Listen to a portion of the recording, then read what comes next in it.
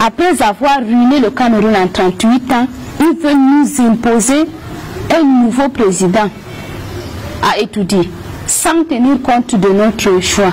C'est ça leur gré à gré.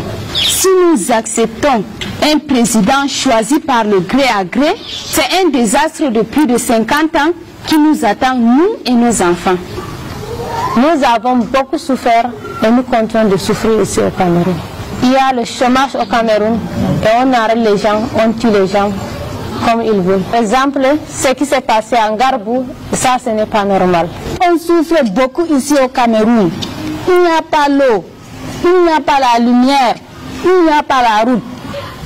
Le gré à gré n'est pas bien. Nous devons nous-mêmes choisir notre président. On veut un président qui nous écoute, qui nous aime. Et maintenant, nous voulons le travail pour tous et le soutien au Bayan Salam. Il faut l'aide pour les agriculteurs, un travail digne pour le mototaxi et les jeunes diplômés.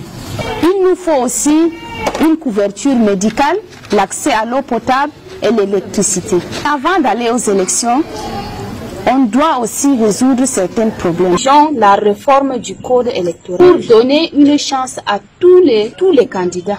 Chers compatriotes, inscrivons-nous massivement sur les listes électorales pour obtenir la carte d'électeur. Nous devons dire non au gré à gré. Restons mobilisés, prêts pour dire non.